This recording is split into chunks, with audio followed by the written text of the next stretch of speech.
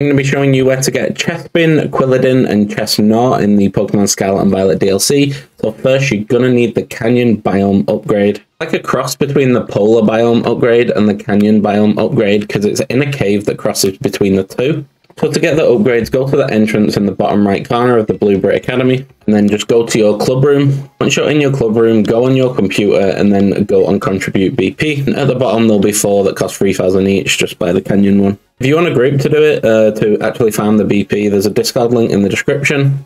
We'll be a lot faster in groups, so if you want to do that, you can. And then what we're going to do is we're going to go to the Polar Biome, and we're going to fly over to the Polar Outdoor Classroom number 1. And then there'll be a giant cave right here. We're just going to go inside that. And as soon as you go inside, you'll start to see Chespins. So we're just going to catch one of those real quick. Okay, so we do manage to catch it.